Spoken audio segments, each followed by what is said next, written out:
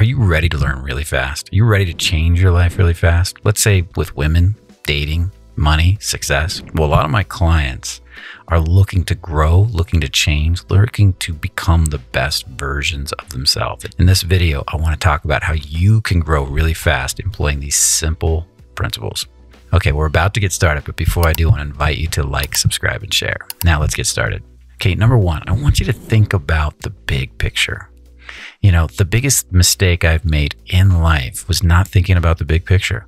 I always looked at the moment. I said, that girl right there didn't like me. It means something. My life sucks. I'll never get a better one. Or in business, you know, I lost some money. Oh, this sucks. I'll never get it back. It was always this moment right here was the worst possible moment when something went wrong. And when it went right, I would wanted to hang on to it. Oh my God, she likes me. I got to keep her. I got to fall in love with her. I got to keep her around, or I'll never get somebody this good again.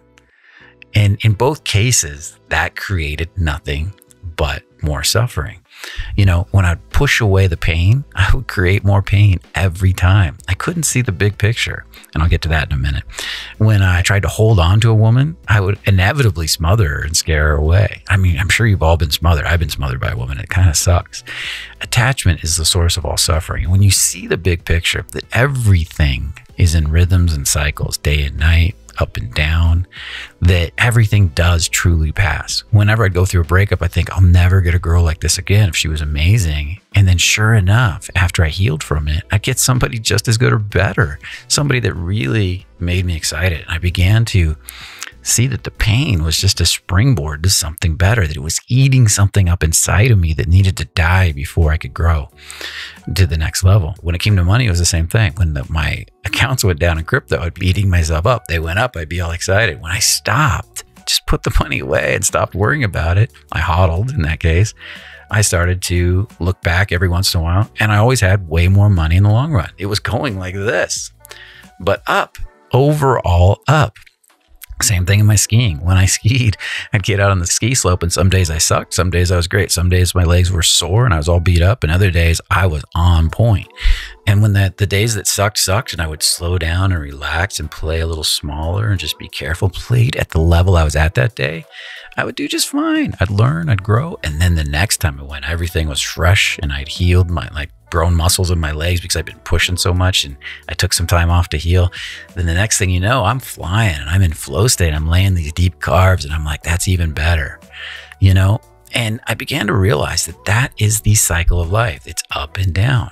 And when you begin to see it that way, that life, it literally is, and I believe this 100%, I'm going to invite you into this belief, always trying to give you something better. So when something falls apart, something doesn't work, life is trying to bring something better in after that. And if you get out of the way and you enjoy the downtime, you relax into it, you'll sail right into this something better next. That's the way it works. But if you fight it, you delay the something better, and you can actually delay the something better permanently. If you really hold on and attach to a failure, attach to a woman, attach to, if there's a woman watching this, a man, and you won't let them go, you just can't let that other person in, this new amazing opportunity in. So that's the first thing, is really starting to see the big picture of the swings of life, how there's ups and downs, there's seasons, there's days and night, and that's just how the game's played. Relax, learn to be patient, enjoy your coffee in the meantime, take your downtime, relax. You know, maybe it's time to go get in a hot sauna, take a good nap, relax a little bit, and then watch your life change because of it. Number two, look at the patterns in your life. You've got a lot of patterns in your life, right? And if you look at those patterns, you're going to start to see patterns that just don't serve you anymore, that you're doing over and over again. I'll give you an example. A good friend of mine has a tendency to shoot for the moon. He loves to shoot for the moon in business. He goes for it. He does it with women. He does it with business, does it with everything. I'm going to throw everything at this, and this is going to be it. And he puts all his money into one opportunity, and boom, the guy steals his money. It falls apart. Everything doesn't work. And then it starts to take off, and he starts to make money and then crash. Or he makes money for a little while, then crash. And this up and down, I watched it for years in his life. I've known him for 9 years now. And the other day he had another one. He put all this money into this opportunity, and suddenly, it was all taken away from him. It was such a great deal. Everything was going to work. And I had to say to him, I've seen this cycle in you a bunch of times over 9 years. And he goes, what do you mean? And he couldn't see it. And I said, How about this opportunity here where you went up, then you crash lost it all. Then this opportunity, number 2, and then a 3. I think I got up to like 4 opportunities or 5 opportunities. And he laughed and he goes, yeah, I couldn't see that. That's interesting. Wow. Oh my God, I have to think about that. And he started to see that he was running a pattern over and over and over again, and it needed to be broken. I used to draw narcissistic women. I used to draw these really hot, narcissistic, mean women. And I started to see it. And that came from my mother was bipolar, probably borderline, and she was just mean sometimes, and she could attack. And I realized after like 3 or 4, I had them in employers, I had them in women I dated, I had them all over my life. And I draw bipolar women like crazy. And I started to look and I say, wait a minute. I keep drawing these women over and over again. It's a pattern. So what makes me think the next one won't be the same? Because that's what I get attracted to. So right in the middle of being attracted to this beautiful narcissistic woman, and I was being totally codependent. I was now, I was picking them. I was trying to be this broken guy probably with them and say, I'm going to fix you and then I'm going to feel better because of it, right? This whole game we're doing. So we're both guilty. Right in the middle of that though, I said, you know what? This has got to change. There's only one way it's going to change. I got to slam the door on this relationship. There was a part of me that was like, it's just like ripping off an arm. I can't let her go. I got to keep working on this. I got to fight to make this work. But that's all I'd ever done with every relationship. So what I did here was I just said, no more, I'm done. And it hurt. It ripped my heart out. I said, we can't talk anymore. We're over. I'm learning to say no. I looked and modeled somebody I knew. I thought about him a lot, who was really good at ending relationships and saying, I'm done. I'm going to go find somebody else. This is not working. And he would just let go. He would heal quickly and find somebody else pretty quickly because he was good at letting go. So that's what I did. I just let go. I went through the pain. I suffered and I slammed that door is how I saw it. Now it might be a little harsh in saying I slammed that door, but that's what I did. And what I noticed was I never got a woman like that again in my life. Every woman after that was way more of a sweetheart. It was so awesome. And life just got better because I showed my subconscious mind, I'm going to let go now and I'm not going to look back. It was so powerful. And I saw that needed to be done because of the patterns in my life. We've all got these patterns, patterns with money, patterns with women, patterns with feeling sorry for ourselves, up and down, patterns with, I know one girl in my life that she loves to say she's fat all the time. And she, every month or so, I'm fat, and goes through this cycle of being fat. And if she could just interrupt that pattern, because she's not really fat, she's just having a bloated moment, right? She could just interrupt that in her mind. She'd stop trying to play that game with me. It would completely end. The whole cycle would probably die and she'd start learning to laugh at it, right? To do that, I kind of played with her the last time she tried it on me. She called me, said, I'm fat. And I said, you are fat. And I just wrote that back and she goes, oh, you're a dick. And I said, yeah, but you're fat. And she laughed and then she wrote back and I wanted to see what she would do with it. She's pretty tough. And she wrote back to me. She said, well, you're fat. And I said, I am fat. And I sent her a picture of a fat guy out in the country with a beanie on, with his belly out. And I said, yeah, that's Mountain Man Brian up in the mountains. That's my belly. And then she sent me back a picture of a fat chick with chocolate all over her face because she loves to eat chocolate. And I said, see, now we're fat together. And we both started laughing. It was a way of breaking the cycle rather than trying to convince her she wasn't fat. We were playing. You got to know who you can do that stuff with. And you got to know when to do that. You got to get somebody ready for that. She was tough. She could handle it. So we play because some girls are very sensitive about this. So you gotta watch who and when you do it. But again, breaking those cycles is awesome. And it really creates huge results. Okay, number 3, global beliefs. We have so many global beliefs that don't serve us. One of my big ones was not enough time. There's not enough time. I got to get everything done today. It's not going to get done. Oh my God, I got so much work to do. I wasn't projecting things out to the week, to the month, to the quarter. And I was constantly overwhelmed with all the projects because I was always taking on more and then trying to do it all every day. That was a burner, man. And learning to say there's more than enough time in an easy, relaxed way, and then constantly using a releasing, revealing process to release on this idea that there's not enough time. Just constantly letting it go, and then saying there's more than enough time, and opening my heart again to this idea there's more than enough time. Taking my time, slowing down, never hurrying, being efficient, getting things done, being focused, but doing it and being present in the moment and trusting that the rest will get taken care of. Because if I go back to the second rule and say patterns, well, My pattern was to always get everything done, just stressed without enough time. I'd rush, push, and I'd eventually get it all done. It always did get done. There was never a problem. So when I looked at that pattern and I said, why don't I just do it in an easy, relaxed way since it's all getting done anyways? I have this great pattern of getting everything done and being successful. So what am I worried about? Why am I rushing? Matter of fact, the rushing is slowing me down because by rushing, you screw things up and have to do it over again. So by working those two together, that really allowed me to change that global belief. Other global beliefs are money doesn't grow on trees. There's not enough for everybody, that abundance isn't a real thing, things like that, things that affect every part of your life. How about the simple global belief that I'm stupid? I'm not very smart. That could be just a belief that you're living out. You might be brilliant. I have a client right now, I'm breaking him of that. He plays dumb and he's brilliant. He doesn't even see how smart and how embodied he already is. He's way ahead of the curve if he just let that one belief go, because it affects every part of his life, right?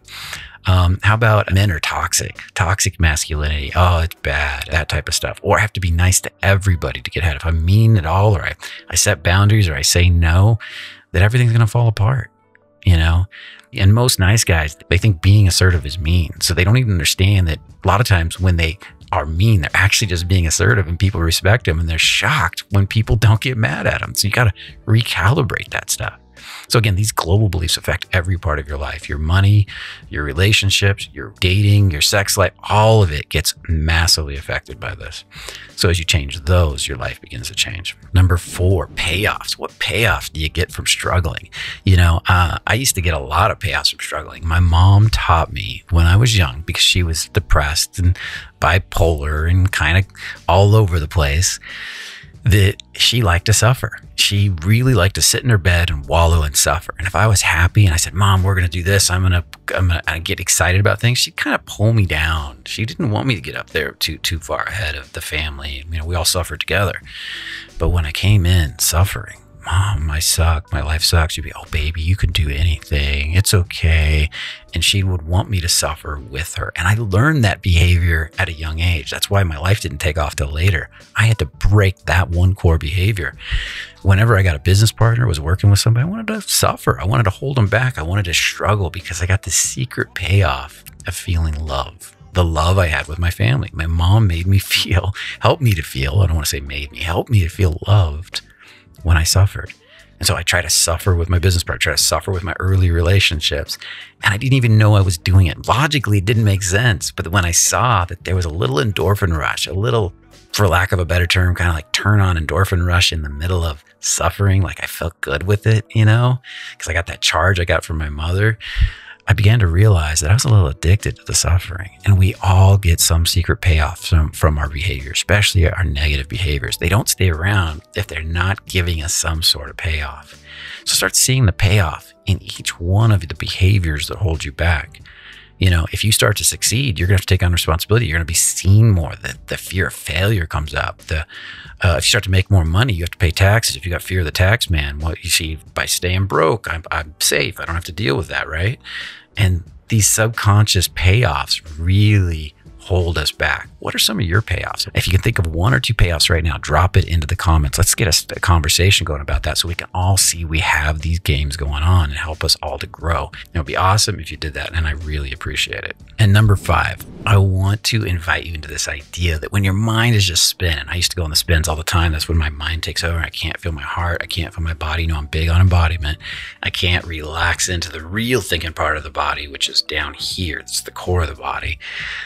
And my mind takes over, that I do meditation. I just stop and I surrender. It takes an hour, it takes 30 minutes, it takes 30 minutes, but I want to get out of this. Because if this is racing and I'm in the spins and I'm in a lot of frustration, which is an indication you're in the spins, then anything I do anyways is probably going to get done poorly, incorrectly, wrong. But when I get myself out of the spins and I learn to open my heart and relax and feel again and lead with my heart, everything gets done 10 times faster, 10 times better, 10 times easier. And I don't have to go back and reduplicate work because I just did a crappy job, did it wrong, screwed something up. I don't send something out that looks bad. or is bad. And that is really important. So meditation is huge for learning to stop. The welcoming process in releasing is a form of meditation, just stopping, feeling, opening your heart. I also have the full body scan, which people love, on YouTube, which is a great meditation for just learning to feel the whole body and stopping. We'll link that somewhere in here. Definitely check out the full body scan if you haven't already. Now, on top of that, there's the revealing process that goes with step number 5. When you can learn to stop and you can learn to just let go, really get good at letting go of these attachments and these aversions that are holding you back. And there's a whole process and a technique for that. You can read the book Letting Go by Hawkins, the Sedona method, or you could get my course, The Revealing Process, which is my version of it, where I go deep into these principles, helping you to understand how to let go of these stored emotions, learning to welcome them, learning to be with them, learning to observe them, learning to turn the observer on, and gently let them go, so that you begin to expand, open more and more. Less attachments, according to the Buddha, would be less suffering. No attachments, no suffering, right? The Buddha said the source of all suffering is attachment, and that's what I'm talking about. Letting go of your attachment and your aversions to pain and suffering and bad thoughts and bad emotions, which we all have. We think if we hold on to it, we can fix it. If I study enough, I'll get it right. I'll work on it hard enough, I'll eventually figure it out. But the truth is, you just got to learn to let it go. The addiction to thinking about it is the problem. So definitely check out The Revealing Process. There'll be a link somewhere in this course to check out The Revealing Process. Definitely check out my previous video on getting over struggle. It'll help you to go a little deeper into some of these principles and really help to set you free. So I'll see you in the next video. Definitely remember to comment, and remember, only the confident really live.